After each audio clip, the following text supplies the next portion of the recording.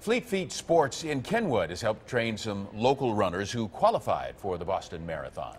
Pretty much all of the employees at the sporting goods store for runners know someone who was in Boston today.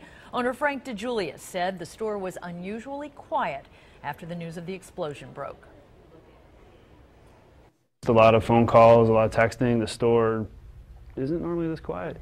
So yeah, it's kind of, everyone's sort of glued to the computers and using social media to try to connect with people. So. DeJulius said that they have been in touch with some of their runners and they're keeping everyone in Boston in their thoughts and prayers.